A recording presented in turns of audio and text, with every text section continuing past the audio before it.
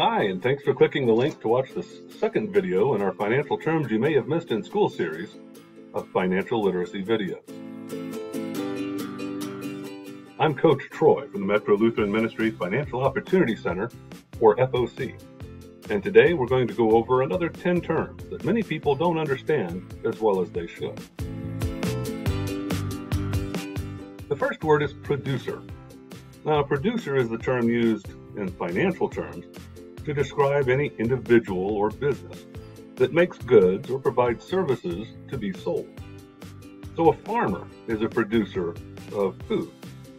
And if you work on the assembly line, you produce the cars. This term is often thought of in connection with the next term, consumer. Now, a consumer is anyone who buys goods or services for their personal use. So when you buy a brand new radio or a loaf of bread, you are a consumer. However, when a car company buys parts to put into their cars and then sells the car, while they are consuming something, it's part of the overall product that they're making. So even the pricing changes, which is why you hear about buying things at wholesale. Usually the base price paid when buying something for resale later, or retail, the price paid by the end consumer. Now, this next term is usually called by three letters, FSA, which stand for Flexible Spending Account. Now, this term refers to a benefit that some employers may offer you. An FSA, or Flexible Spending Account, lets you contribute a percentage of your salary before it's taxed into a special account. You can then spend from this special account to purchase approved categories of items. Now, typically, these are items related to healthcare, like prescriptions, Band-Aids, dentures, contact lenses, and such. So an FSA provides you with a tax advantage, resulting in you paying less taxes. So if this is an option for you, you may want to consider taking advantage of it. Capital. Now, this is the first of three definitions related to one concept.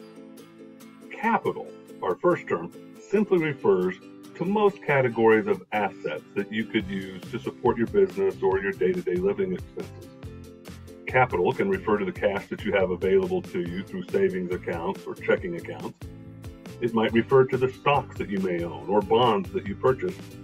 It even refers to property that you own, like your house. Capital gains is the second term, and this refers to the value of the capital you own.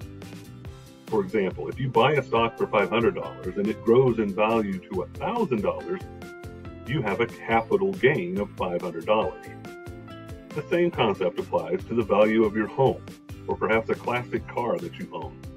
If it appreciates or goes up in value, it's a capital gain. And number three in this financial terms related to capital, of course, is the dreaded capital gains tax. Now, you have to report these increases in value for your capital assets to the IRS. And when you do, you'll have to pay a special tax on that increased value. And that tax is rather unoriginally called the capital gains tax. Now, the next concept is passive income. And passive income has been called the magic bullet for those who want to retire young. Passive income refers to creating an income source that does not require you to actively do very much.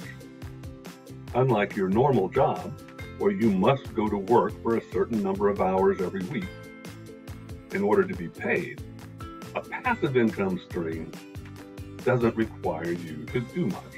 So if you own a house and you rent it out to someone, you get the rental income every month, but you're not constantly working on that rental unit. In fact, if things have gone well, you're barely worried about it at all. Now, if you manage to buy the right mix of stocks, the dividends and capital gains from those stocks could become a source of passive income.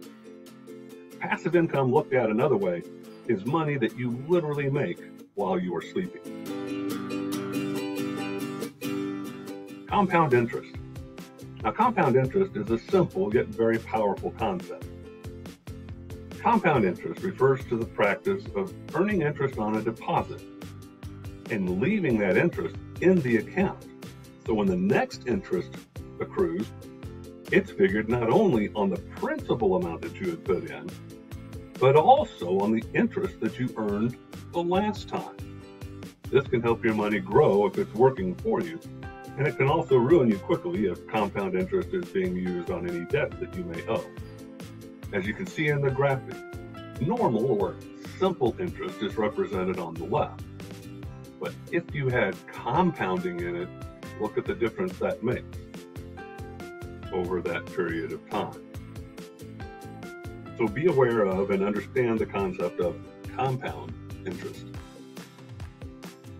The time cost of money. Now, this concept is an important one to understand why people ask you to put a priority and why you should place earning and saving money now as a higher goal, as opposed to putting it off and doing it later. The time cost of money refers to the fact that if you have $20 today, it is worth more to you than having $20 next month. You see, if you put that $20 today into even a basic savings account, it will earn interest. So in a month, you would have that original $20 plus any interest it earned. Whereas if you just wait a month to get $20, all you're going to have at that moment is $20. Now, obviously, if you do something more profitable with that $20 in the interim, that time cost of money would be even larger. Now, our final term for this video is liquidity. Liquidity refers to your ability to use the cash value of any asset you may own right now. For example, if you have $200 in your checking account, all you have to do to use that $200 is simply write a check or use your debit card. That's very liquid. It could flow right into paying for whatever you needed. Now, you may have a lot of equity in your home. Let's say you have $20,000 in equity that you could use. However, you'd have to go through a banking process that could take a week or a month prior to you being able to use that money. That money has less liquidity than the cash in your pocket. Another example is you may have put money into a certificate of deposit. You cannot touch that money until the term is ended in, say, 6 months. So during that time, that asset is the least liquid of the three examples. I hope these terms help you to understand what's going on in your financial world a little bit better. Remember, check us out on Facebook, YouTube, and Twitter. And if you want to learn more, call us at 816-285-3131. And as always, remember, feed the pig.